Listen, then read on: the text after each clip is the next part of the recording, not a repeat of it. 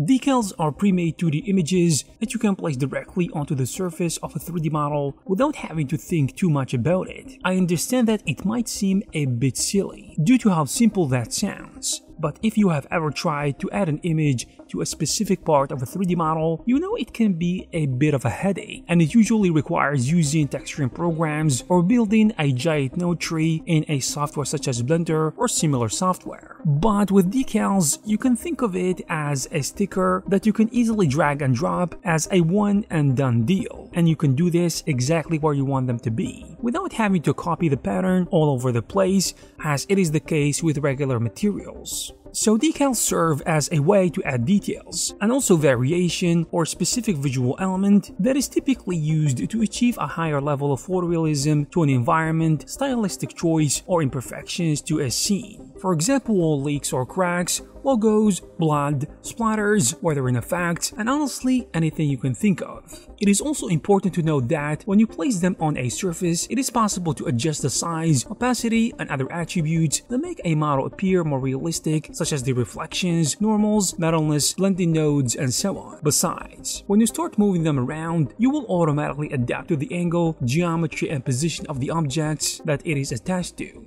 But how and where you can use decals?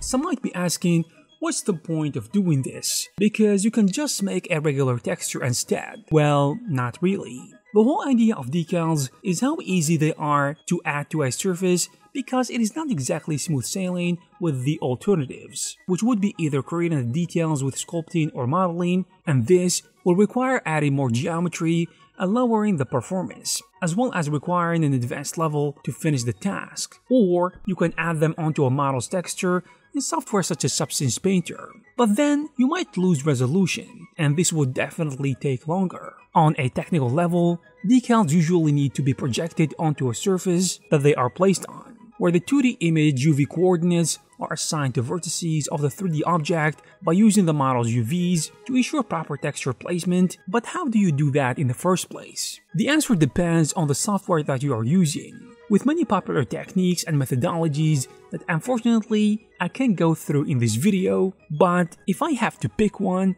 I will go with view space projection. While it is not popular as some other techniques, such as screen space decals, I think it can be the best example since it is the simplest in my opinion.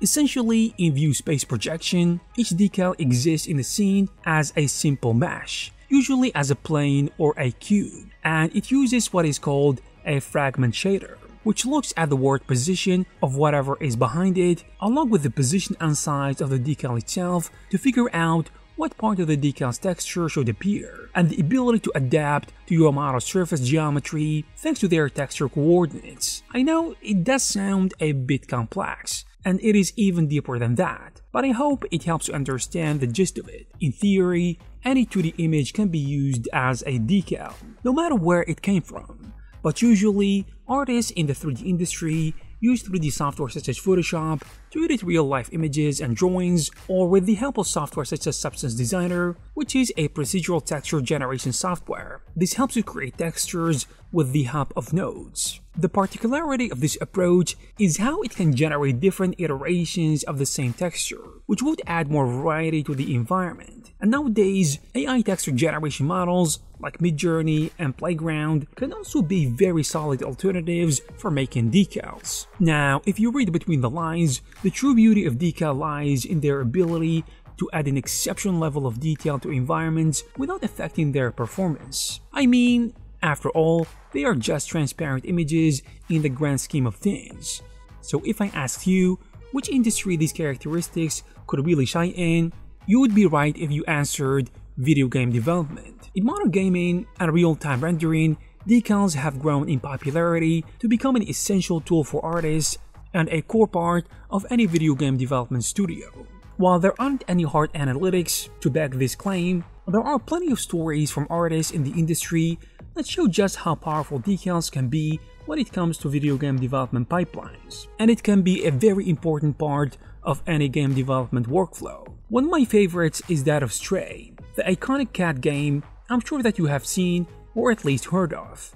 According to Maxim Dorokov, a 3D artist at Blue 12 Studio. In an interview he gave to GameDeveloper.com, the co-founders of the studio and the directors of the game have always been fascinated by a place that no longer exists, called the Walled City of Kowloon in Hong Kong. And each time, they examined closely out photographs of the region, and they were amazed by the unique setting it presents. The constructions almost felt organic and decorated with a density of details and complexity that sparked their imagination. For games of this nature, and for video games in general, it is a match made in heaven with Decals. In Stray, similar to any AAA video game, they used the industry standard PBR pipeline, which is photo-based and used procedural textures mixed with texture paint in a subset 3D painter, and even photo scans or some 3D assets, to mix it all together and add rich surface details and realism that the game also known for. Decals were used to add a grungy look, and just overall variety for the environment assets such as buildings, walls, floors, and so on. And needless to say, the use cases of Decals extended way beyond the realm of video games, and it is here to serve any kind of project which needs optimization or a quick way to add details, whether it is real-time rendering, virtual reality, 3D art, or just anything else in between. Over the years, Decals have made their way into every major 3D software, including of course game engines such as Unreal Engine, which I would argue push Decals further into mainstream use, especially with the rise of Megascans, which is a collection that is free to use inside Unreal Engine. You can also find them in other commercial engines such as Unity and all of the popular DCC software such as Maya, Max, Cinema 4D, and so on. But I think the most popular one of them, especially among freelancers and 3D artists, is an add-on that goes by the name of Decal Machine, one of the most successful Blender add-ons of all time. And what's interesting is how it takes a different approach to traditional decal usage. So instead of focusing on the environment details, it serves as a way to add mechanical details to 3D models without having to model every little bit by hand. Having said that, I think it is widely agreed that during our modern era, decals hold an unrivaled power that every 3D artist should have in their toolkit. But even with that, it is far from being a miraculous solution. This is the case because while it's true that decals can be helpful for optimization, if you go overboard, it will quickly turn into a nightmare really fast, as it can really slow down your rendering, plus they need to be of a high resolution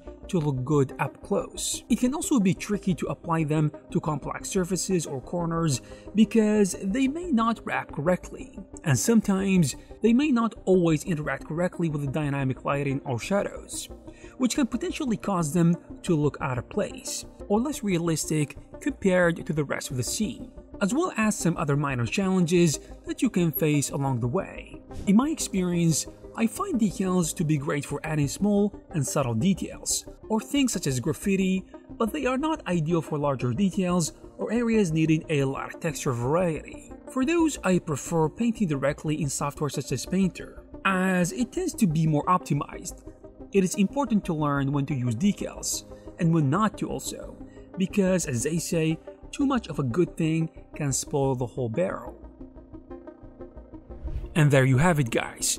I hope you had a little bit of a better understanding of what decals are. So if you like this video, please give it a thumbs up and subscribe to this channel to receive more videos like this. And thank you guys for watching again, and I will see you in the next one.